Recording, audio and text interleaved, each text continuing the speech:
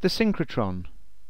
The synchrotron is a particle accelerator that can achieve incredibly high speeds. It consists of a circular tube around which are placed accelerating chambers. These accelerate the beam of particles passing through using electric fields. We also have magnetic fields at points to bend the beam, allowing it to travel in a circle.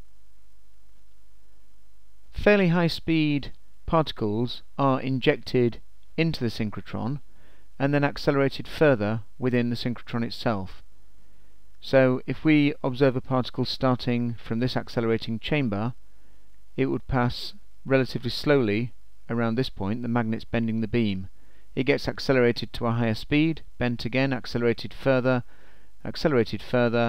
and it could go round and round the tube many times, getting higher and higher speeds before being taken off at some point for use in research or a medical application.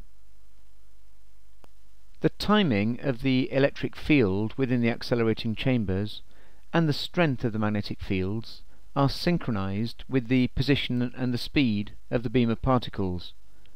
So the frequency of changing of the electric fields and the strength of the magnetic fields needs to increase as the speed of the particles increase.